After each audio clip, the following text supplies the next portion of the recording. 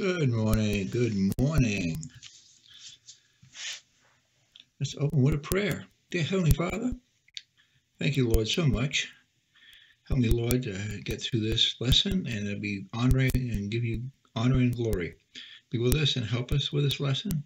In Jesus' precious name I pray. Amen. Okay. Genesis 15, another whole chapter. We'll get through this whole thing today. It's a pretty straightforward chapter about God's covenant with Abraham, which will also be extended to Isaac and Jacob. And it's an everlasting covenant. That's the beauty. It's one of the few that's called an unconditional covenant. It means that we as the people, and in this case, the Jewish nation, doesn't have to do anything for this covenant. That it's God's promise from God, and nothing that Israel will do or won't do will stop this covenant from happening. So let's get some verses up here and get into it. So I got this picture up here. This is the picture for this. This covers chapters 12 through 20. So it's quite a bit in here. It's kind of a neat little picture. That's Abraham, obviously, or Abram, I should say. And it's got. I was thinking about a picture to show this covenant, and this actually has it in it, so a part of it. So that's why I chose it. And speaking of, while I'm thinking about it, I didn't get my pointer. So let me get my pointer. And okay, got my pointer. So let's get some verses going here.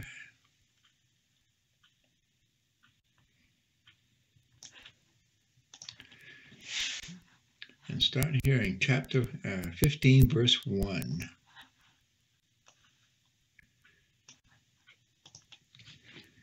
And after these things, the word of the Lord came unto Abram in a vision, saying, Fear not, Abram, I am thy shield, and thy exceedingly great reward.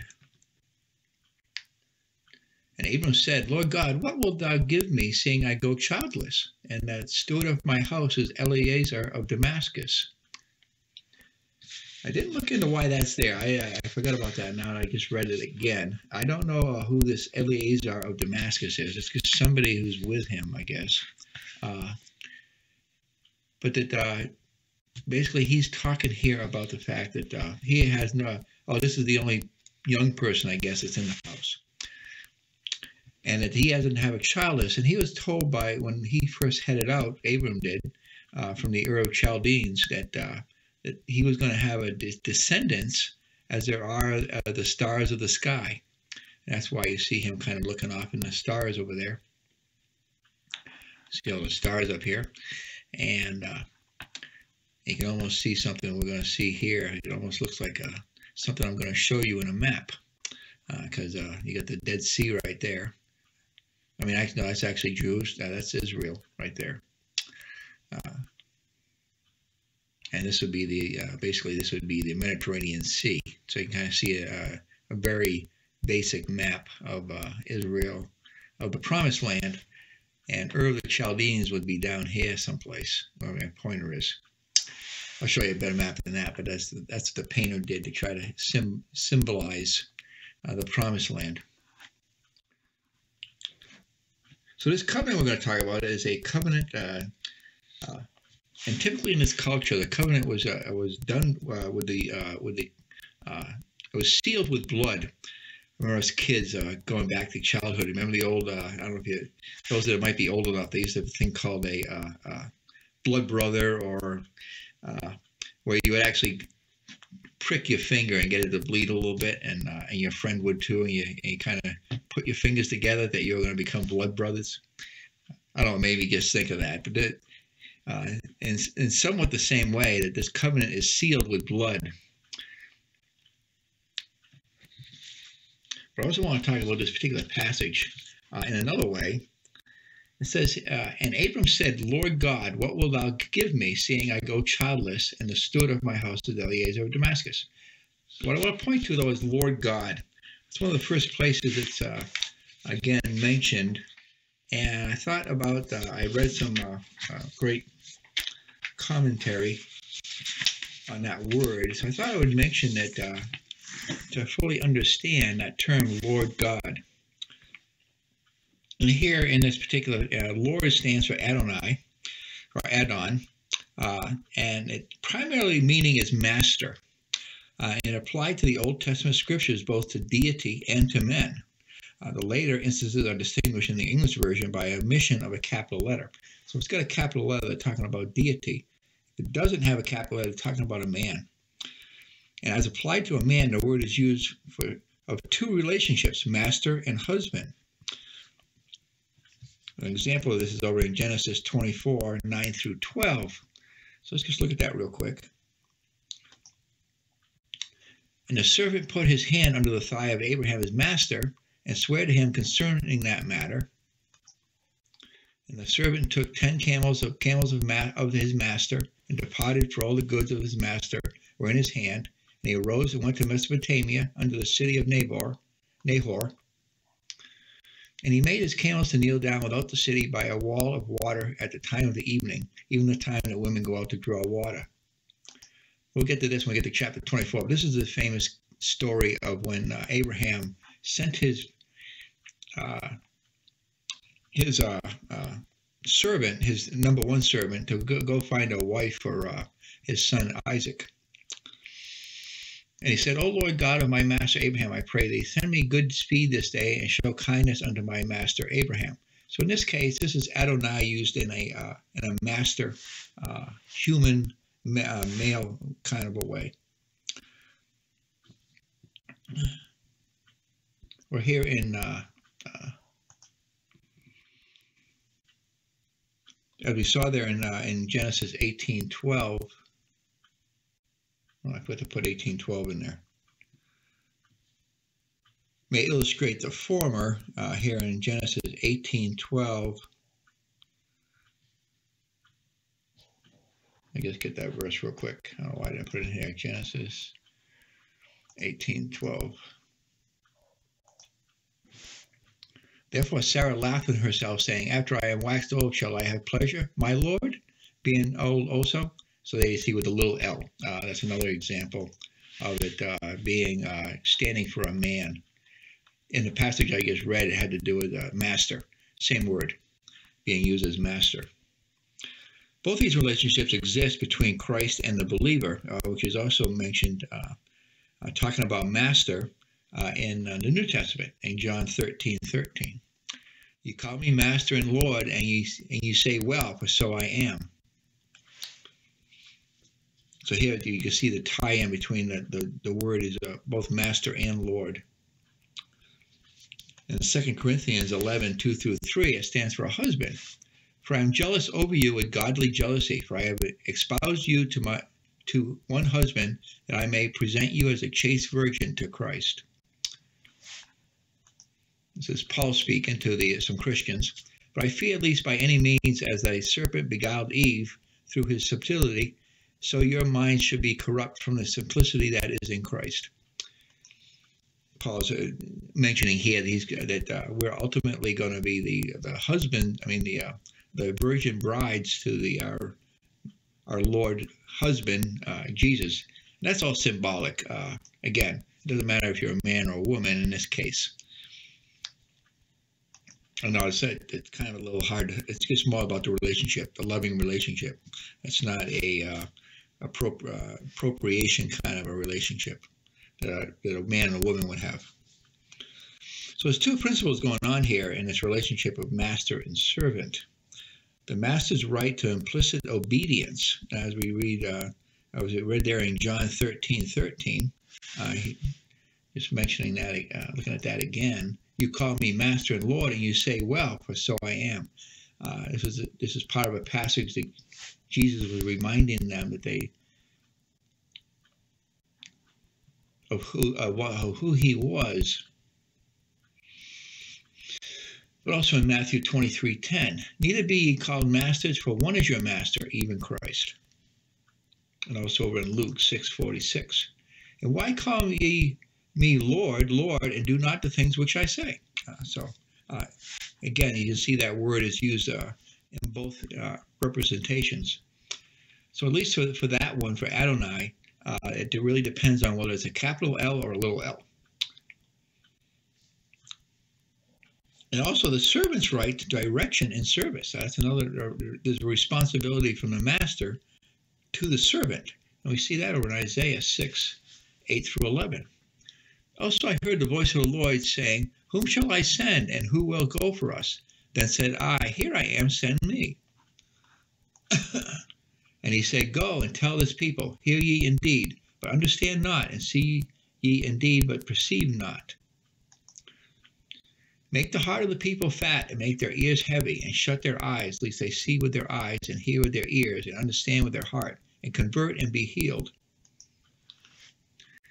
Then said I, Lord, how long? And he answered, until the cities be wasted without inhabitant, and the houses without men, and the land be utterly desolate. That's something that God was telling to, I'm not sure who in this particular, I think it was probably Elijah. Or Isaiah, I should say, to Isaiah, about something he was going, a message he was going to give some people. Probably they were backslidden. That's what I'm getting from it. But the idea behind the passage is that as Isaiah, as a servant of the Lord, was asking for specific instructions on what he should do. Then we have that term Lord God, okay? And we added in the God, and that actually stands for, in the Hebrew, Adonai Jehovah. But when used distinctively in this compound name, while gathering into one of the special meanings of each, will be found to emphasize that Adonai rather than the Jehovah character of the deity. So some of these following passages will help to understand this point of view. In Deuteronomy 3:24, O Lord God, thou hast begun to show thy servant thy greatness and thy mighty work, and for what God is there in heaven or on earth that can do according to thy works, according to thy might. It's a way of, you can see this person is recognizing God as being supreme and a loving Father in a way. And in Deuteronomy 9:26, I pray therefore unto the Lord and said, O Lord God, destroy not thy people and thine inheritance, which thou hast redeemed through the goodness, which thou hast brought forth out of Egypt with a mighty hand. It's almost like a praise, in other words.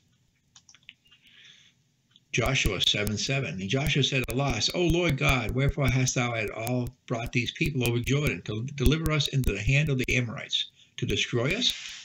Would to God we have been content and dwelt on the other side of Jordan?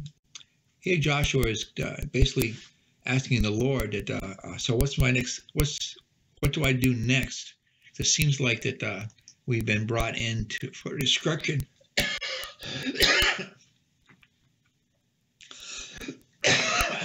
Excuse me.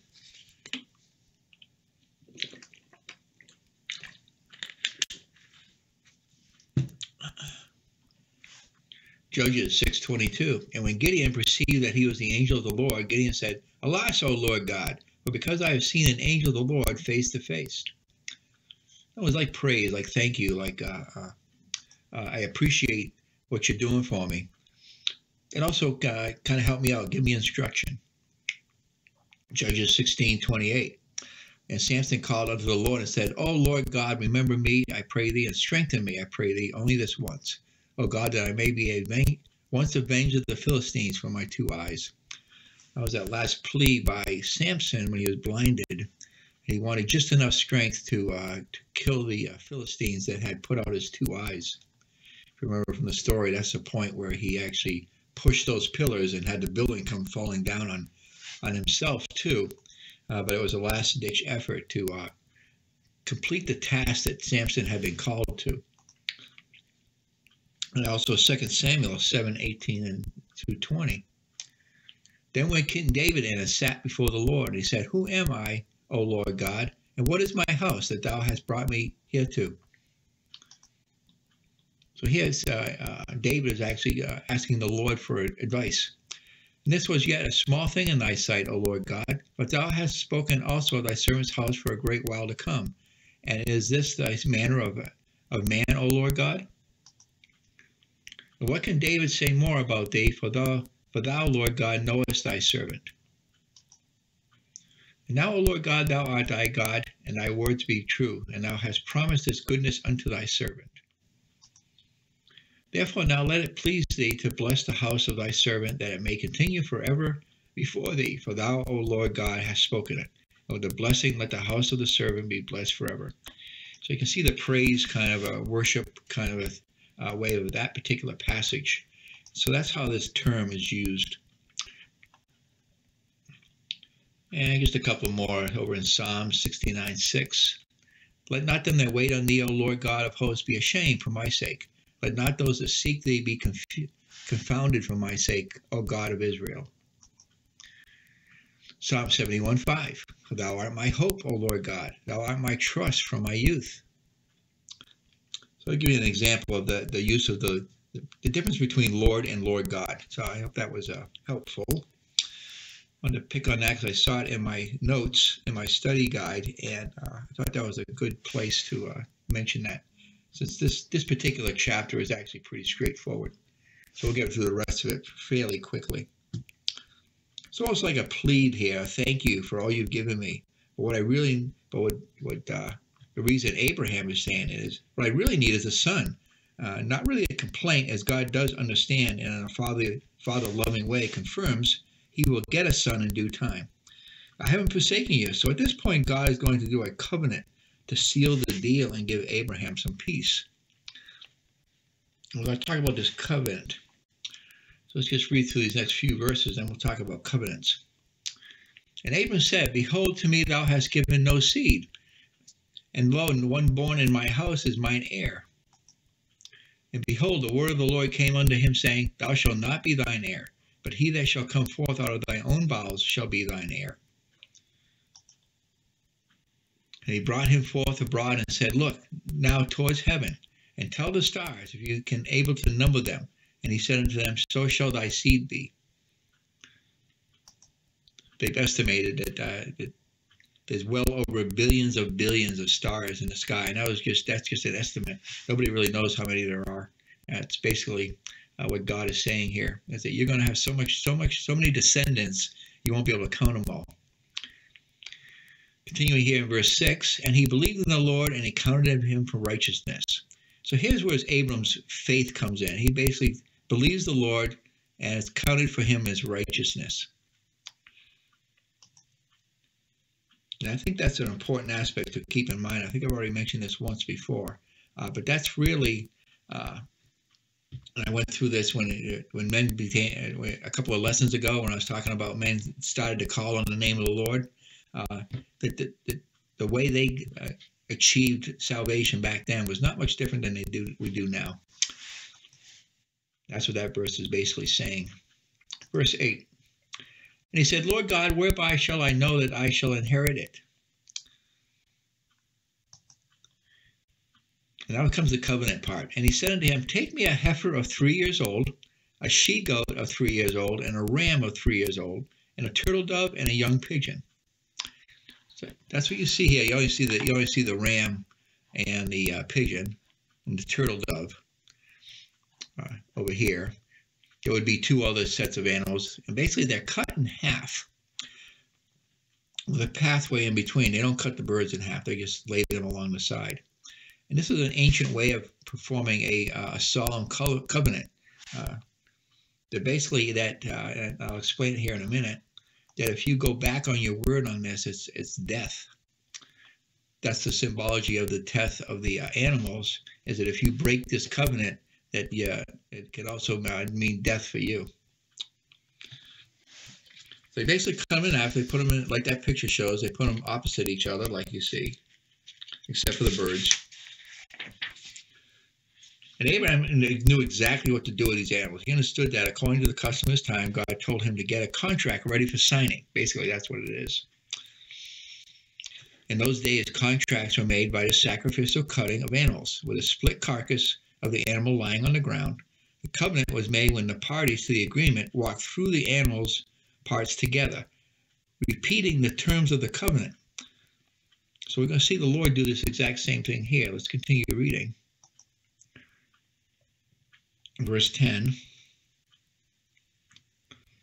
And he took unto him all these and divided them in the midst, and laid each piece one against another, but the birds divided he not. Okay. And when the fowls came down into the carcasses, Adam drove them away. So he kept the vultures from coming down and eating them.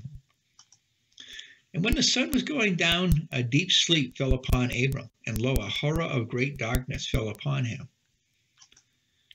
And he said unto Abram, know surely that thy seed, now this is God speaking, and he is performing the covenant, but he's doing it by himself without Abram walking with him. And here he's repeating the covenant as he would that if it was both of them together, they're repeating the covenant back and forth to each other. In this case, God is doing it alone because it's an unconditional covenant. God is making the covenant and he won't go back on it. So here he goes talking about it. And he said unto Abram, know of a surety that thy seed shall be a stranger in a land that is not theirs, shall serve them, and they shall afflict them 400 years. And also that nation whom thou shalt serve will I judge, and afterward shall they come out with great substance. And they shall go to thy fathers in peace, they shall be buried in a good old age. But in the fourth generation thou shalt come hither again, for the iniquity of the Amorites is not yet full. Basically, here God is saying that the reason you haven't had a son yet is because you're not quite ready for it yet. And it came to pass that when the sun went down and it was dark, behold, a smoking furnace and a burning lamp that passed between those pieces. So I think that this is the smoking furnace and this is the lamp. I also think this is symbolic. Remember, this picture also covers Sodom and Gomorrah. So I think that's what this is depicting here, is the destruction of Sodom and Gomorrah. We'll see when we get to that. In that same day, the Lord made a covenant with Abraham, saying, unto thy seed have I given this land, from the river of Egypt unto the great river, the river Euphrates. So to finish off here, so literally the Lord cut a covenant. We see here that even though this land God had promised has never come completely under Jewish control, and it won't until the Millennium Kingdom, but this for sure will happen as God has promised this promise. And not a single promise God has ever made has not happened. So let me show you this. It's kind of what I was showing you there here. But let me show you a better map.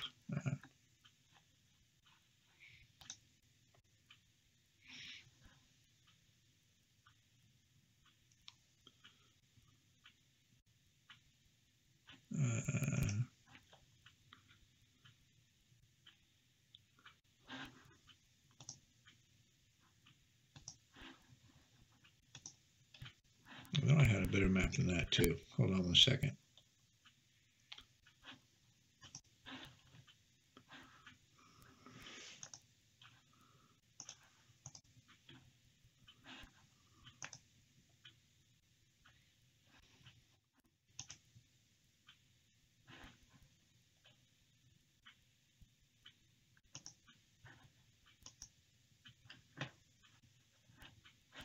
Okay, it's not in there. Forgot to get that one. This is the same area. I just had a better map. No, I got it somewhere.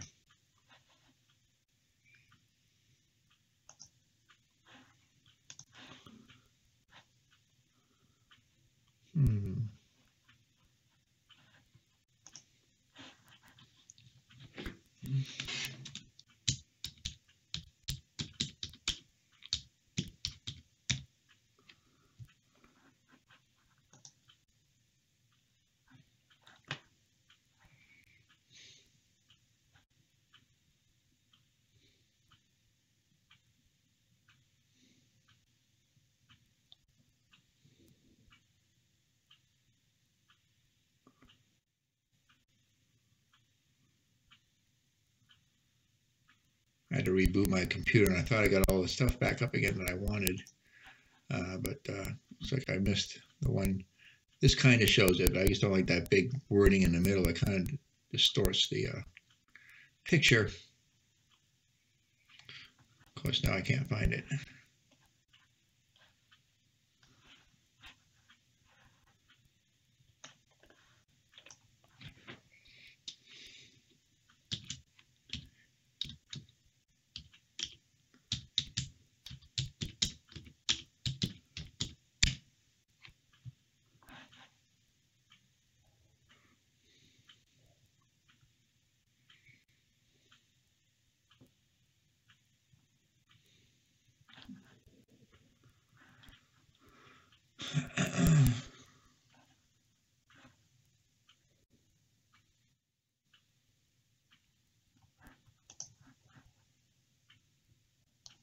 Okay, well.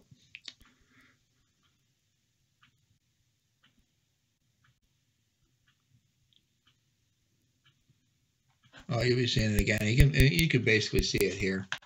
Basically, it's from the River Euphrates up along here to the Nile River, and basically from the bottom of the Euphrates to the bottom of the Nile River and the Mediterranean Sea. So this whole area belongs to is going to it was what God has promised to Israel, and they've never had it.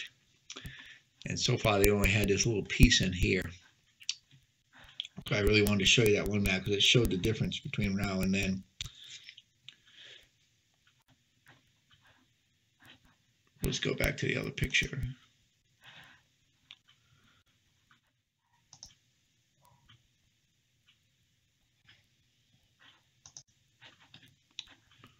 I'll just leave that one up there for now. I also want to show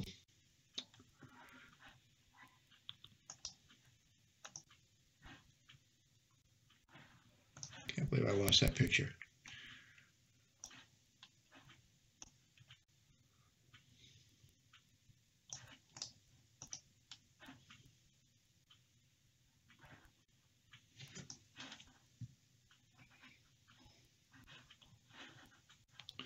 Oh well, okay.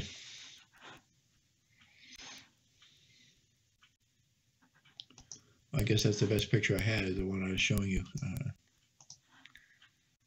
there on that picture here. There's Israel right there, and then this shows the Mediterranean, and then the Euphrates River is over here. So basically that area, that whole area, is the promised land that God is promising. So let's finish up here.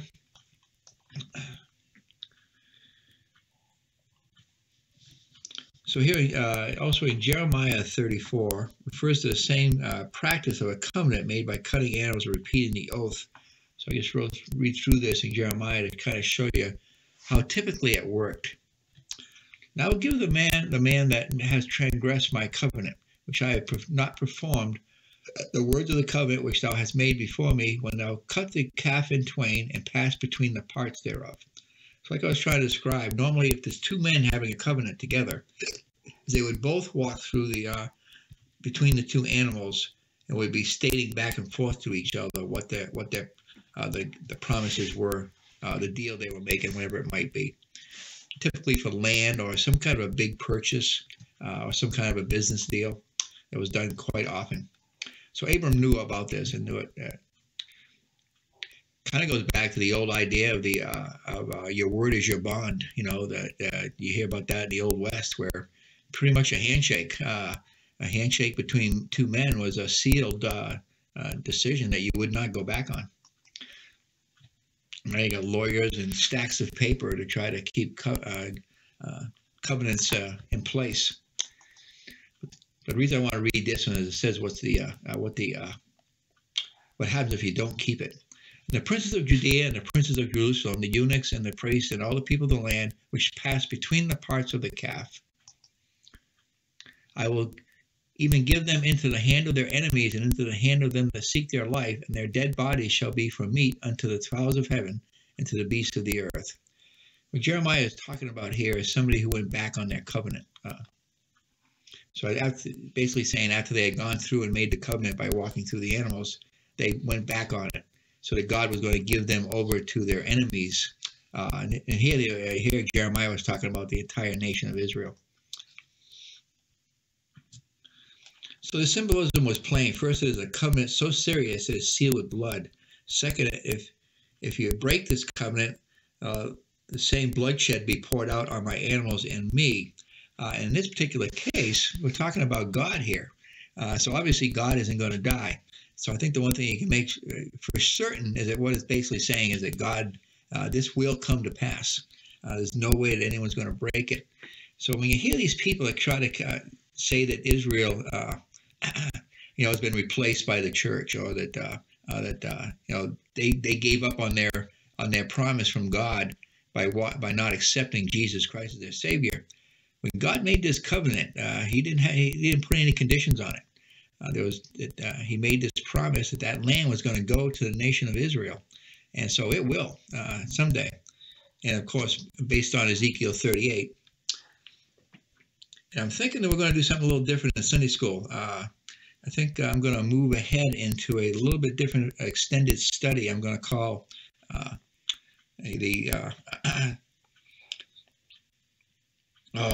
guess I had it on the tip of my tongue. But basically, I'm going to talk a little bit about the time of Jacob's trouble, and better known as the tribulation. And because we hit the point of time of the Antichrist, and that I may continue that right into the millennium age, and when this covenant actually gets fulfilled. So we'll see. I've been thinking about it a lot lately, of finishing off Daniel by extending and talking a little bit out of Revelation and Ezekiel about this period of time known as the time of Jacob's trouble. So basically what's happening here is that God is going to do this covenant, and he's basically saying to Abram, let's sign a contract and settle this once and for all. So Abram knows that by God doing this, there is no way that God is going to go back on his word. So some way, this old man, Abram, is going to have a son out of his loins. And this is what gets into the whole Sarah and the fact that they had a child, Isaac, at Abram was 100 years old and Sarah was 90 years old. Now, this is before that. We'll get into that when we get a little bit farther into Genesis. And so because God alone stated the conditions of the covenant and passed through the split animals, meant it was the responsibility of God alone, and nothing would change that. So it's one of the few unconditional covenants. And that similar kind of a covenant is what Jesus has with us. Is that it's somewhat conditional, but once we've made that decision, that it's sealed with the blood of Christ.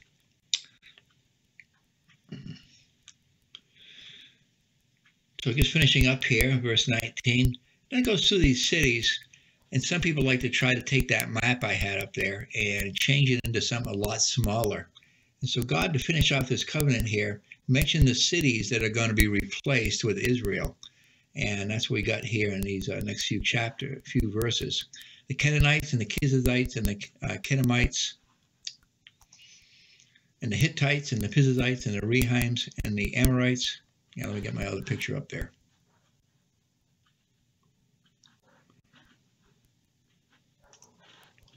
So you can see the Hittites.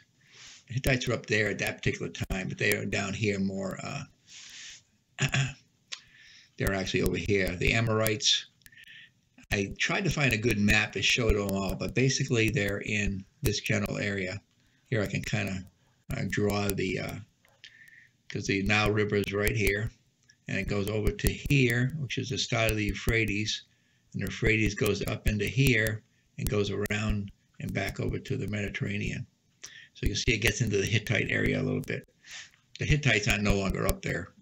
That's pretty much all of Turkey. But they did come down, and they were more in this area during Abraham. But you see the Amorites here. And these are some of the places that when Abraham left the Ur of Chaldeans right here, he went up through here and back around here.